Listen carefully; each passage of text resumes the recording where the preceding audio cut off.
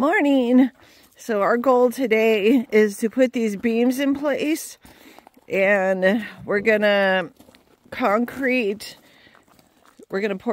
in the piers, and currently right now we're just gonna do the corners so we can find out how much concrete it takes to fill up here, and then we get the right amount, and then we're gonna get these in place and go from there. So that's our goal for today. And then if we have time, we're going to build a prototype of the A-frame and see if we can physically lift it, like Dwayne and I, and see if we're strong enough to lift it on our own. And if not, we're going to build it in two parts, the lower part of the A and then the upper part of the A. So let's see what we get done today. Okay, so we have the beams in their temporary place. So they're 24 feet long. We have to notch and attach the centers. So it's not a huge overhang, but it's enough to do some anchoring. And then these are 14 feet. And they're super heavy because they're wet. So we're warming up the tractor and let the tractor carry them. And then they go over here across. Hi, Obi! Hello! Alright, so we're going to put this up on the bucket. We'll attach it and then let the tractor carry it.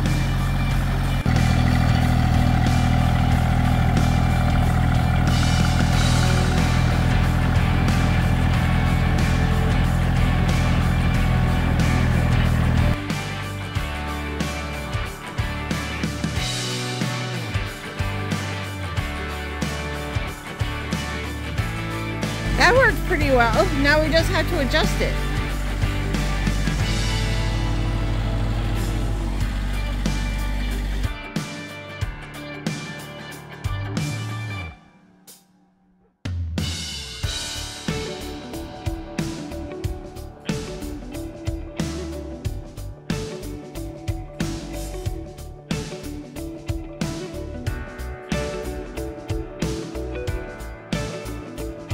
Good job, honey! So they're all in place, and now we just have to wiggle them into the right position. No heavy lifting. Yep, no heavy lifting. We're too old for that. Okay, so now we're gonna get a position, figure out how they all work, and then we're gonna start filling the cells with some concrete. It's super cold. I don't know if you can see that. It's maybe 30 degrees. It's cold. So, yeah.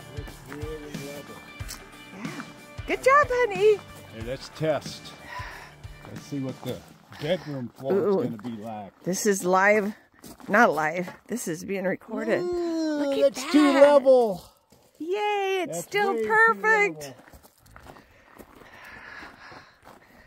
Oh, what? I think the bubble grew.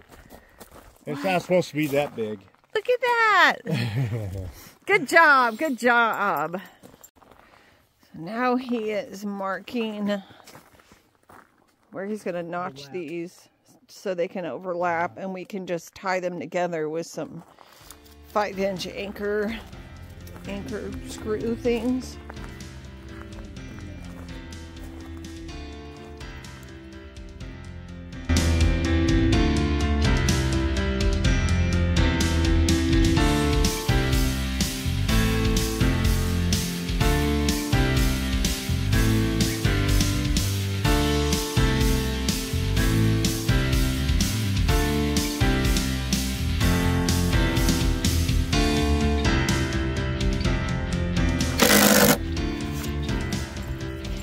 We had to put some shims in to make them exactly even with each other because they're not perfect. They were just about anywhere from an 1/8 to a 1/4 inch difference in thickness. Yeah. So even though our measurements were the same. Because it runs through a press. And so it all depends on the wood, the tree shrinks it pretty much by pressure alone. You know, wow. With the fluid, liquid. Cedar shims. Yeah. Now they're true to each other and pinned together.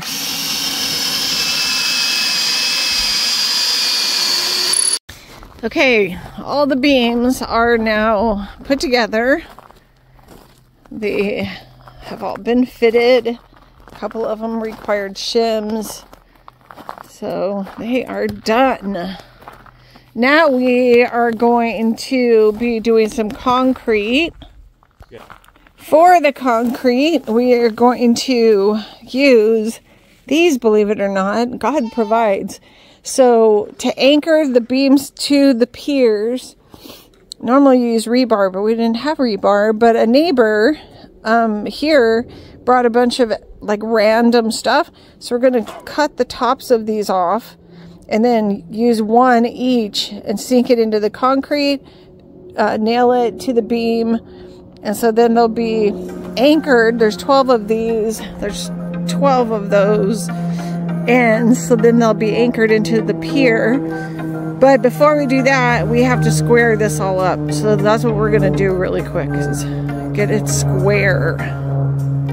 Okay, everything is squared. Now we're going to cut these ends off. Right there. Those will go away.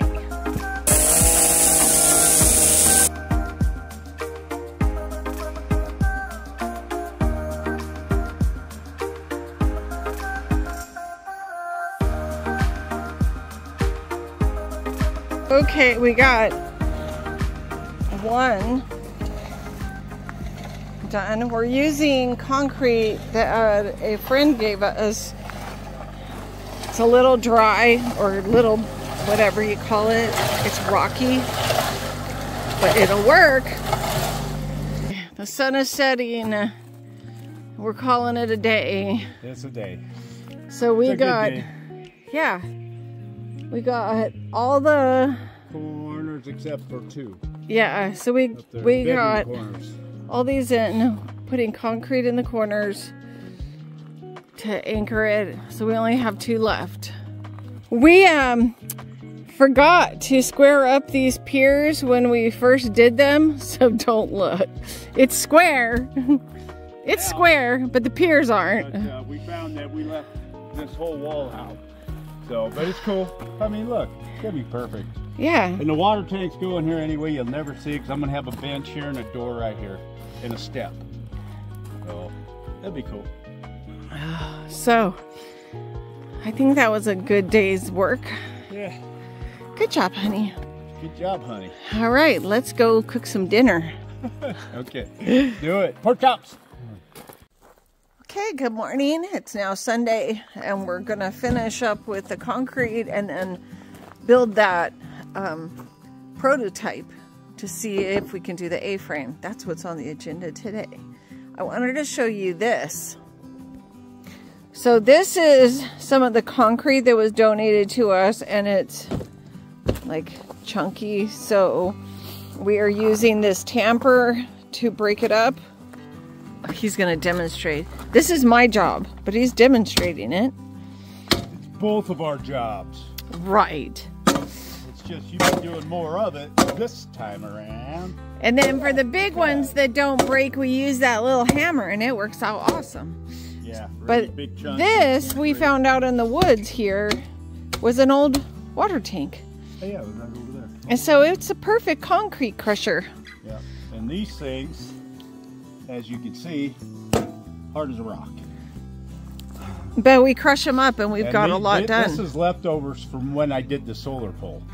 So 2 years old, that's been under a tarp. Oh, this is ours. We've already used up what our neighbor gave us. Yeah, the red bag, 60 pounds, this is 80 pounds. Okay, that's the last of a red bag though. Yeah. We haven't opened these yet. Yeah, this is a finer stuff here. It's the high strength. So okay. You don't have as much clumpage. But we have exactly enough concrete here between donated and previously bought to finish the corners of the cabin, so it's perfect. Yeah. All right, we're gonna get to work and then we'll start the prototype. That should be fun. The outside and corner piers are all poured, and we use those joist hangers. So we'll throw some screws in there just to keep these from moving. And We're gonna go eat lunch. And then we are going to make our prototype. Of course, we have to clean up our mess. Okay, this is the final rough draft. This is not like squared or anything. This is just a pretend, just so we can visualize. So this is the same dimensions that the old cabin was. This is 18.5 feet from bottom to the peak. This is 16 feet across. This is the pony walls that the roof sat on, which will be 53 inches tall. That's what those are. And then this is the steep A-frame. The old cabin, this drip edge went all the way down to the ground. That is, you can't hardly tell, but that's the gambrel peak. This ceiling is 8. Or no, this ceiling is 10, this is 14, this is 16. And that is it. So we're wrapping up. Next weekend, we're gonna, God willing, start framing up the floor. All right, I did. I've already done this once before and I forgot to hit record. So thank you for watching. Stay tuned. Let's see if weather holds out and we can actually start the floor. Thank you. Bye.